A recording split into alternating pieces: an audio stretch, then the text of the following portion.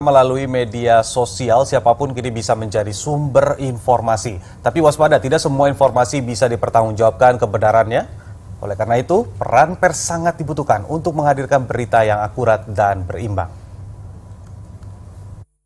Hoaks ternyata tidak hanya menjadi isu di Indonesia, tapi juga di negara-negara besar lainnya di dunia, seperti salah satunya di Amerika. Nah, kemudian peran apa yang bisa dilakukan seorang jurnalis atau bahkan media itu sendiri dalam menangkal hoaks yang beredar di masyarakat? Mudah diakses.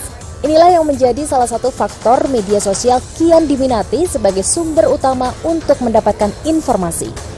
Di sisi lain, kehadiran media sosial justru ikut berperan dalam menjamurnya berita bohong atau hoax.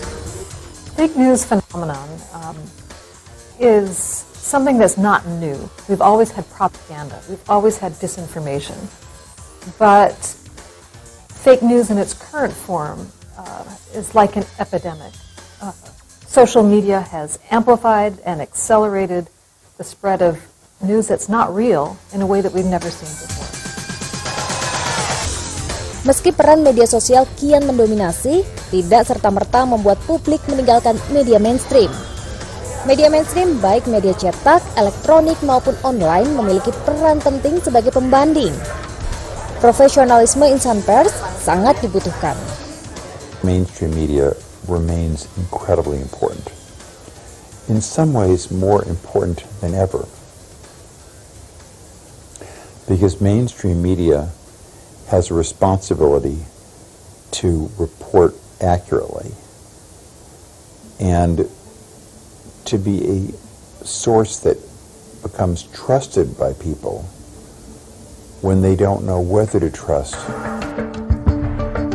Berbagai tantangan dihadapi oleh jurnalis masa kini di era perkembangan informasi yang cepat dan dunia digital.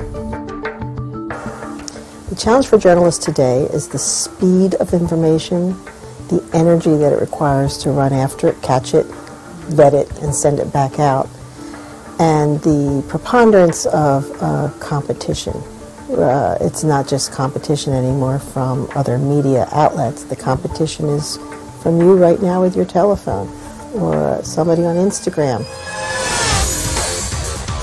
Meski harus beradu cepat dengan penyebaran informasi, seorang jurnalis tetap dituntut mengutamakan kaidah jurnalistik dalam setiap beritanya. Akurat dan berimbang adalah harga mati yang tidak bisa dinegosiasi. Scholastika Sylvia dan Ade Muskita melaporkan dari Los Angeles dan Washington DC, Amerika Serikat.